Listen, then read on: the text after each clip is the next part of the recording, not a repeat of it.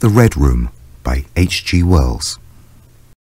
"It's your own choosing," said the man with the withered arm once more. I heard the faint sound of a stick and a shambling step on the flags in the passage outside. The door creaked on its hinges as a second old man entered, more bent, more wrinkled, more aged even than the first. He supported himself by the help of a crutch. His eyes were covered by a shade, and his lower lip, half averted, hung pale and pink from his decaying yellow teeth. He made straight for an armchair on the opposite side of the table, sat down clumsily, and began to cough. The man with the withered hand gave the newcomer a short glance of positive dislike. The old woman took no notice of his arrival, but remained with her eyes fixed steadily on the fire. "I said it's your own choosing," said the man with the withered hand, when the coughing had ceased for a while. "It's my own choosing," I answered. The man with the shade became aware of my presence for the first time, and threw his head back for a moment and sideways to see me. I caught a momentary glimpse of his eyes, small and bright and inflamed. Then he began to cough and splutter again. "Why don't you drink?" said the man with the withered arm, pushing the beer toward him. The man with the shade poured out a glassful with a shaking hand that splashed half as much again on the deal table. A monstrous shadow of him crouched upon the wall and mocked his action as he poured and drank. I must confess I had scarcely expected these grotesque custodians. There is, to my mind, something inhuman in senility, something crouching and atavistic. The human qualities seem to drop from old people insensibly day by day.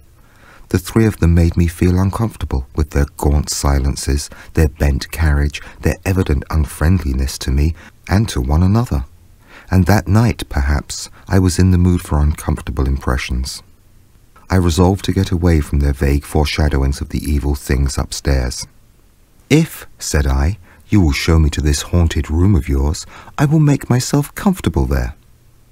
The old man with the cough jerked his head back so suddenly that it startled me, and shot another glance of his red eyes at me from out of the darkness under the shade. But no one answered me. I waited a minute, glancing from one to the other.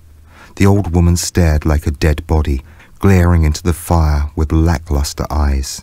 "If," I said a little louder, "if you will show me to this haunted room of yours, I will relieve you from the task of entertaining me." "There's a candle on the slab outside the door," said the man with the withered hand, looking at my feet as he addressed me.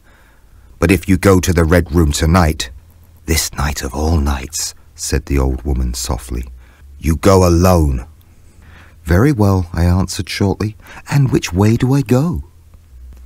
"You go along the passage for a bit," said he, nodding his head on his shoulder at the door, "until you come to a spiral staircase, and on the second landing is a door covered with green baize. Go through that and down the long corridor to the end, and the Red Room is on your left up the steps." "Have I got that right?" I said, and repeated his directions. He corrected me in one particular. "And you are really going?" said the man with the shade, looking at me again for the third time with that queer, unnatural tilting of the face. "This night of all nights," whispered the old woman. "It is what I came for," I said, and moved towards the door. As I did so, the old man with the shade rose and staggered round the table, so as to be closer to the others and to the fire. At the door I turned and looked at them, and saw they were all close together, dark against the firelight, staring at me over their shoulders, with an intent expression on their ancient faces. "Good night," I said, setting the door open. "It's your own choosing," said the man with the withered arm. I left the door wide open until the candle was well alight, and then I shut them in and walked down the chilly, echoing passage. I must confess that the oddness of these three old pensioners in whose charge her ladyship had left the castle, and the deep-toned, old-fashioned furniture of the housekeeper's room in which they had foregathered, had affected me curiously, in spite of my effort to keep myself at a matter-of-fact phase. They seemed to belong to another age, an older age, an age when things spiritual were indeed to be feared, when common sense was uncommon, an age when omens and witches were credible and ghosts beyond denying. Their very existence, thought I, is spectral. The cut of their clothing, fashions born in dead brains, the ornaments and conveniences in the room about them even are ghostly. The thoughts of vanished men, which still haunt rather than participate in the world today. And the passage I was in, long and shadowy, with a film of moisture glistening on the wall, was as gaunt and cold as a thing that is dead and rigid. But with an effort, I sent such thoughts to the right about. The long, draughty subterranean passage was chilly and dusty, and my candle flared and made the shadows cower and quiver. The echoes rang up and down the spiral staircase, and a shadow came sweeping up after me, and another fled before me into the darkness overhead. I came to the wide landing and stopped there for a moment, listening to a rustling that I fancied I heard creeping behind me, and then, satisfied of the absolute silence, pushed open the unwilling baize-covered door and stood in the silent corridor. The effect was scarcely what I expected, for the moonlight coming in by the great window on the grand staircase picked out everything in vivid black shadow or reticulated silvery illumination. Everything seemed in its proper position. The house might have been deserted on the yesterday instead of 12 months ago. There were candles in the sockets of the sconces, and whatever dust had gathered on the carpets or upon the polished flooring was distributed so evenly as to be invisible in my candlelight. A waiting stillness was over everything. I was about to advance and stopped abruptly. A bronze group stood upon the landing, hidden from me by a corner of the wall, but its shadow fell with marvellous distinctness upon the white panelling and gave me the impression of someone crouching to waylay me. The thing jumped upon my attention suddenly. I stood rigid for half a moment perhaps. Then, with my hand in the pocket that held the revolver, I advanced, only to discover a Ganymedean eagle glistening in the moonlight. That incident for a time restored my nerve, and a dim porcelain Chinaman on a buhl table, whose head rocked as I passed, scarcely startled me. The door of the Red Room and the steps up to it were in a shadowy corner. I moved my candle from side to side in order to see clearly the nature of the recess in which I stood before opening the door. Here it was, thought I, that my predecessor was found, and the memory of that story gave me a sudden twinge of apprehension. I glanced over my shoulder at the black Ganymede in the moonlight, and opened the door of the Red Room hastily, with my face half turned to the pallid silence of the corridor. I entered, closed the door behind me at once, turned the key I found in the lock within, and stood with the candle held aloft surveying the scene of my vigil. The great red room of Lorraine Castle, in which the young Duke had died, or rather in which he had begun his dying, for he had opened the door and fallen headlong down the steps I had just ascended. That had been the end of his vigil, of his gallant attempt to conquer the ghostly tradition of the place, and never, I thought, had apoplexy better served the ends of superstition. There were other and older stories that clung to the room, back to the half-incredible beginning of it all, the tale of a timid wife and the tragic end that came to her husband's jest of frightening her. And looking round that huge shadowy room with its black window bays, its recesses and alcoves, its dusty brown-red hangings and dark, gigantic furniture, one could well understand the legends that had sprouted in its black corners, its germinating darkness. My candle was a little tongue of light in the vastness of the chamber.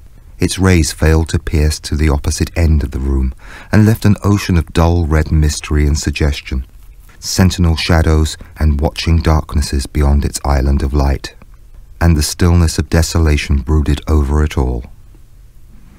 I must confess some impalpable quality of that ancient room disturbed me. I tried to fight the feeling down. I resolved to make a systematic examination of the place, and so, by leaving nothing to the imagination, dispel the fanciful suggestions of the obscurity before they obtained a hold upon me. After satisfying myself of the fastening of the door, I began to walk around the room, peering round each article of furniture, tucking up the valances of the bed and opening its curtains wide. In one place there was a distinct echo to my footsteps. The noises I made seemed so little that they enhanced rather than broke the silence of the place. I pulled up the blinds and examined the fastenings on the several windows. Attracted by the fall of a particle of dust, I leaned forward and looked up the blackness of the wide chimney. Then, trying to preserve my scientific attitude of mind, I walked round and began tapping the oak panelling for any secret opening. But I desisted before reaching the alcove. I saw my face in a mirror. White. There were 2 big mirrors in the room, each with a pair of sconces bearing candles, and on the mantel shelf too were candles in china candlesticks. All these I lit one after the other. The fire was laid, an unexpected consideration from the old housekeeper, and I lit it to keep down any disposition to shiver, and when it was burning well, I stood round with my back to it and regarded the room again. I had pulled up a chintz-covered armchair and a table to form a kind of barricade before me. On this lay my revolver, ready to hand. My precise examination had done me little good, but I still found the remoter darkness of the place and its perfect stillness too stimulating for the imagination. The echoing of the stir and the crackling of the fire was no sort of comfort to me. The shadow in the alcove at the end of the room began to display that undefinable quality of a presence, that odd suggestion of a lurking, living thing that comes so easily in silence and solitude. And to reassure myself, I walked with a candle into it and satisfied myself there was nothing tangible there. I stood that candle upon the floor of the alcove and left it in that position. By this time I was in a state of considerable nervous tension, although to my reason there was no adequate cause for my condition. My mind, however, was perfectly clear. I postulated quite unreservedly that nothing supernatural could happen, and to pass the time I began stringing some rhymes together, in Goldsby fashion, concerning the original legend of the place. A few I spoke aloud, but the echoes were not pleasant. For the same reason I also abandoned, after a time, a conversation with myself upon the impossibility of ghosts and haunting. My mind reverted to the 3 old and distorted people downstairs, and I tried to keep it upon that topic.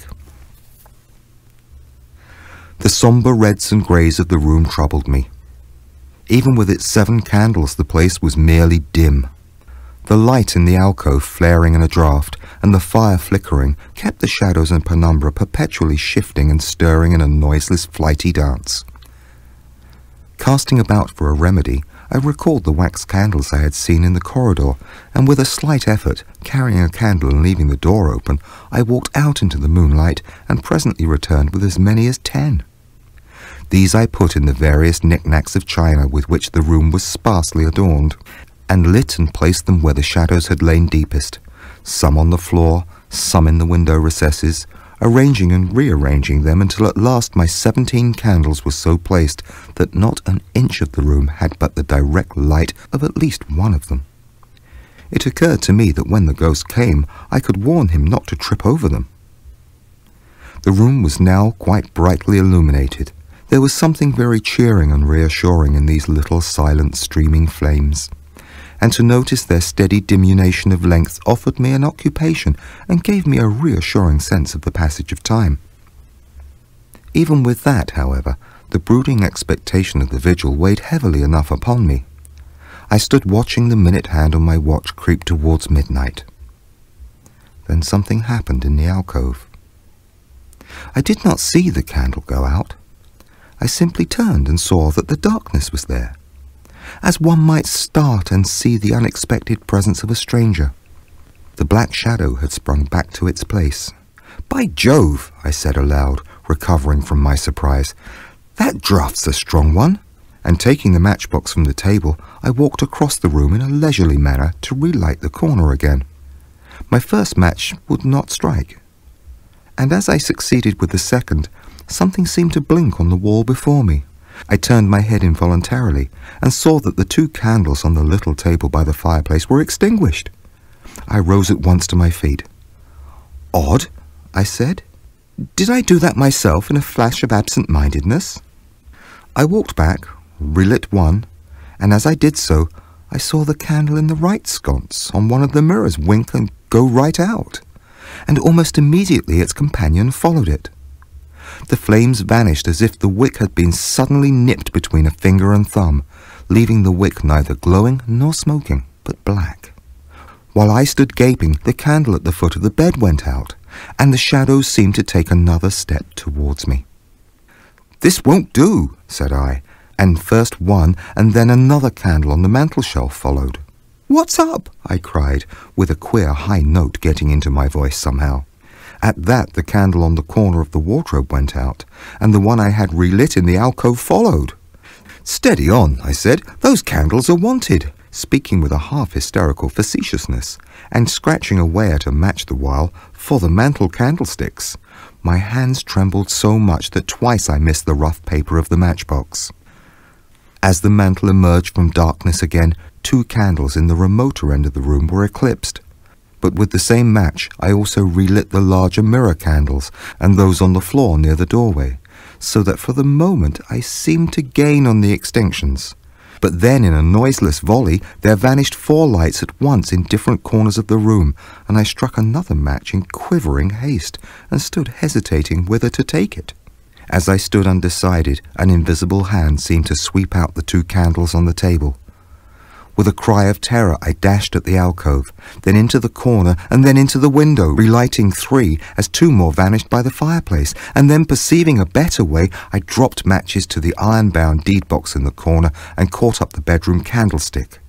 With this I avoided the delay of striking matches, but for all that the steady process of extinction went on, and the shadows I feared and fought against returned and crept in upon me. First a step gained on this side of me, and then on that. I was now almost frantic with the horror of the coming darkness, and my self-possession deserted me.